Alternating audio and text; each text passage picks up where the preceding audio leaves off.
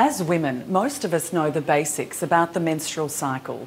However, having a more in-depth understanding can help us explain how fertility medications work to improve the chances of falling pregnant.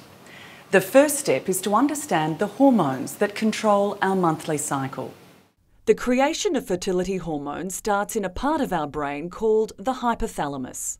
The hypothalamus produces a hormone called GnRH, which stimulates another part of our brain, the anterior pituitary gland, to produce follicle-stimulating hormone known as FSH and luteinizing hormone commonly called LH.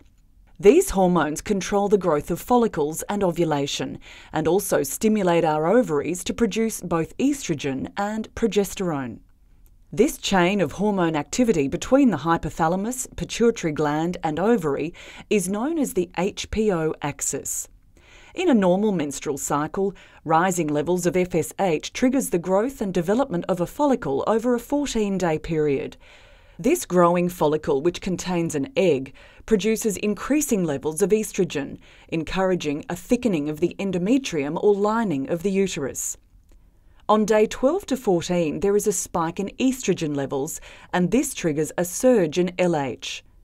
Between days 14 to 16, the rise in luteinizing hormone causes the release of the egg, known as ovulation. The egg then travels along the fallopian tube, hoping to meet sperm and be fertilized. Once the egg has begun its journey, the empty follicle then secretes the hormone progesterone to help support the pregnancy. The rise in progesterone helps to maintain a healthy endometrium to support a pregnancy. If fertilization doesn't happen, then the corpus luteum stops producing progesterone, the lining starts to disintegrate, and a period begins.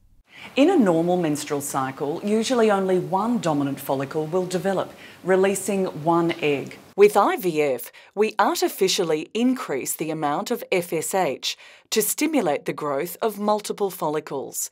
We then collect the eggs inside the follicles for insemination in the lab. Having access to multiple eggs increases the chance the IVF process will work.